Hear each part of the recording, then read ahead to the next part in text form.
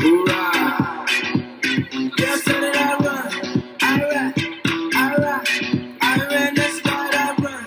Alright. That is New Miguel there, Shock Wave. Wait, I feel like, oh, messed it up. Shock and Awe. Okay, Shock and Awe, get with it. Good song. So welcome, this is our mid-month for October. Welcome to We Made It Halfway. Turn up, turn up.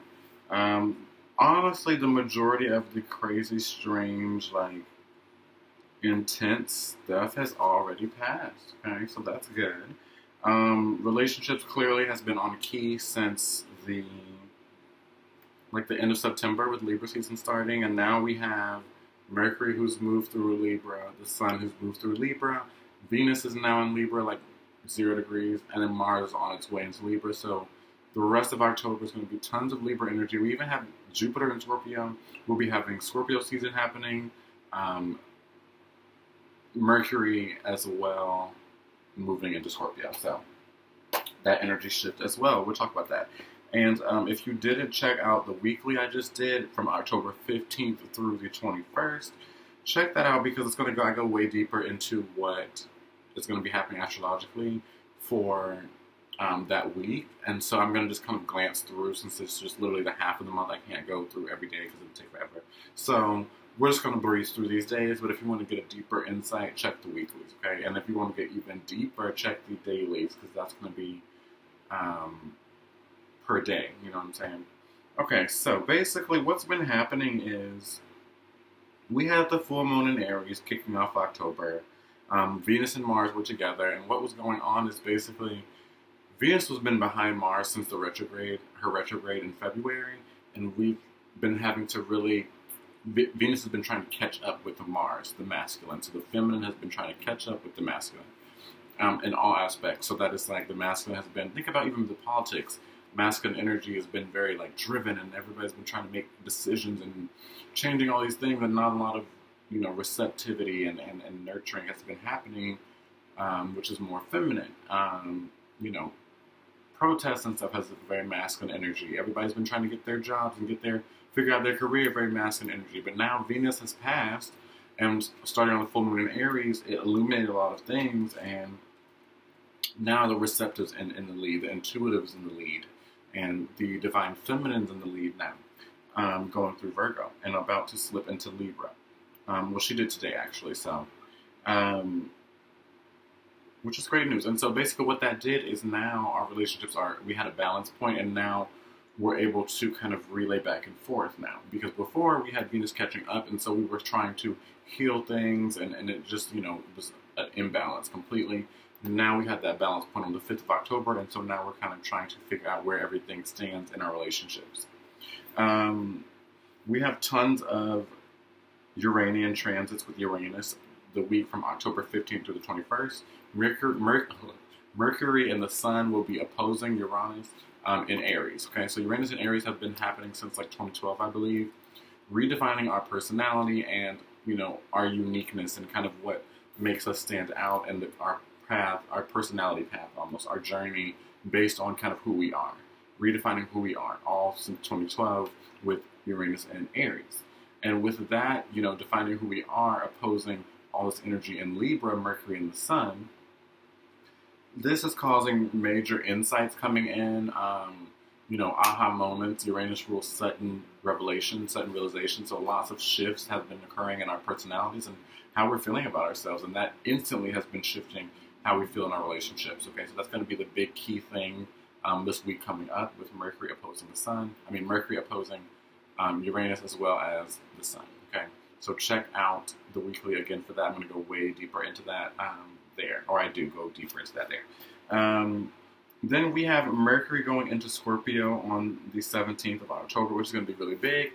Right now, you know, Mercury is our thoughts and our communication, and it's kind of been this airy Libra energy and just kind of, you know, thinking really a lot about others. We can't really stop thinking about everybody else because Mercury's in Libra. So on Tuesday, Mercury will move into Scorpio, where we will have a, you know, we'll be really in the investigative kind of mindset. Scorpio is like the detective sign, so we'll be really trying to figure out, you know, what's going on in situations and kind of like lots will be coming up.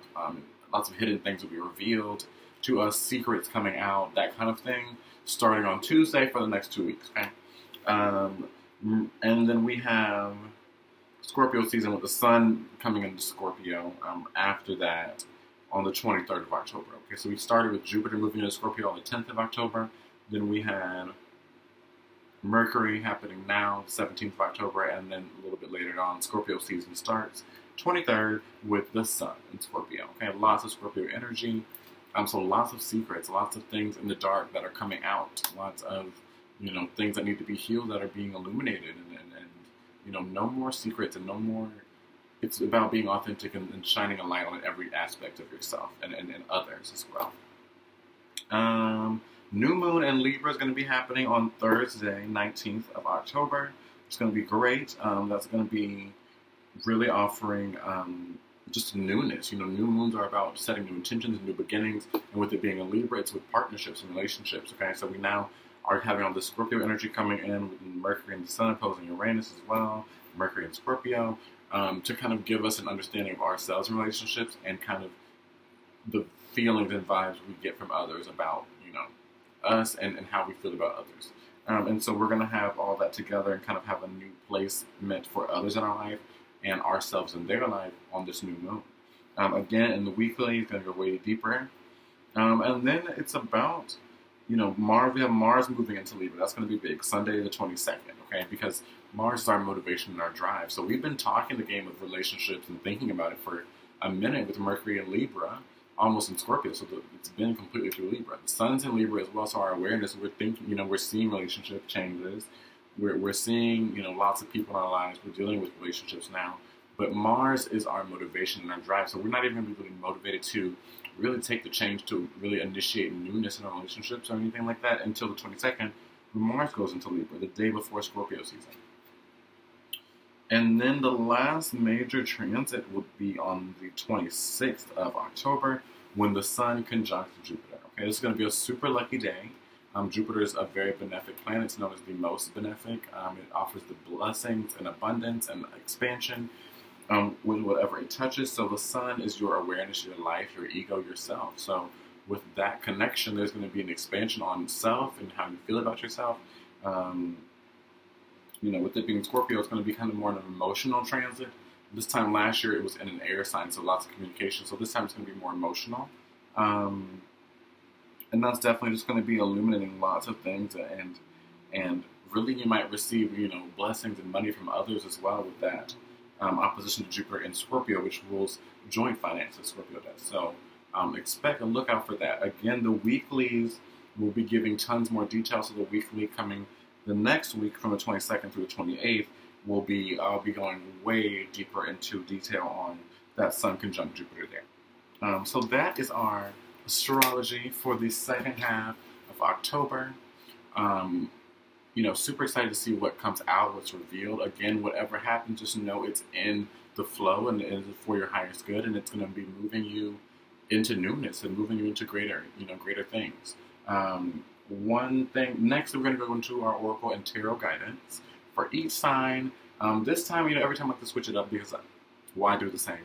So this time I'm just going to literally just kind of be coming from a flow. I just kind of feel like my readings and when I have my clients, sometimes I remember one reading literally went 3 hours because the flow, you know what I'm saying? And so I'm going to try the flow and just see where that goes and not really give it labels as to what I'm going to be pulling for and just see, where we are situationally and energetically. And I was kind of be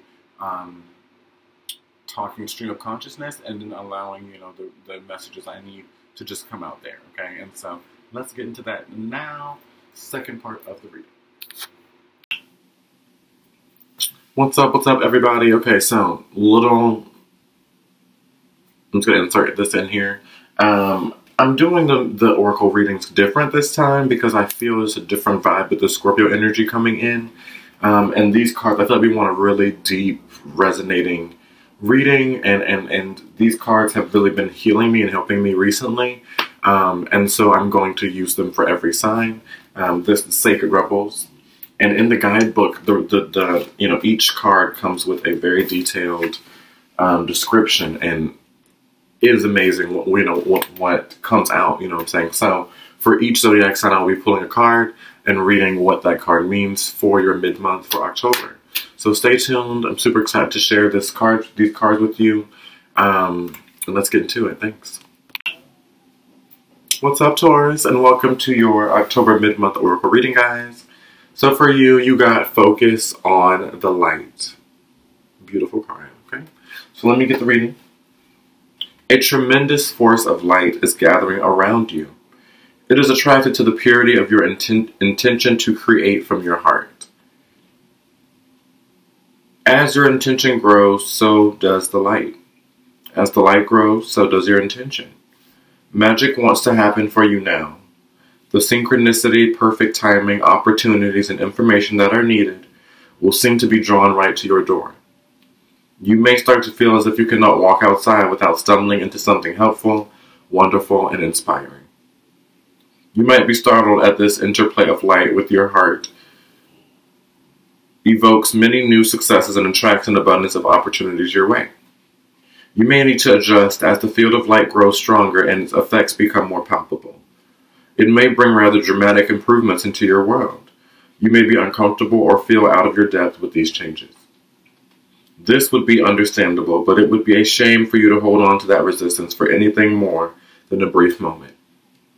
Any resistance or fear will inhibit the continuing free flow of the light so that it can manifest its beauty through you in the physical world where it is needed. It is best to stay focused on your pure heart and intentions. Just allow all else to happen of its own accord without making it mean anything too personal. Simply let it be the workings of the great light of love flowing through a pure heart and touching the world. Even if the light that it is drawn to you flows through you, has some dazzling effects, you don't have to get caught up in it. Doing so might start you worrying that you are unworthy or that you are unable to keep up. This worry will constrict possibilities rather than allowing the free flow of the light. You have permission simply to be appreciative of the light and to enjoy it as you continue to focus on what really matters. The pure intention of your heart and your desire to create. Which is totally Taurus, because y'all are the creators, the manifestors. If you are not sure what this means or how it would look on a practical level, consider this example. A service-oriented business becomes very successful financially and gains considerable commercial power which can be used to help promote its message or assist other organizations in gaining exposure to the public. Of course, that power could be used in less pure ways such as boosting personal ego rather than promoting the agenda of the heart.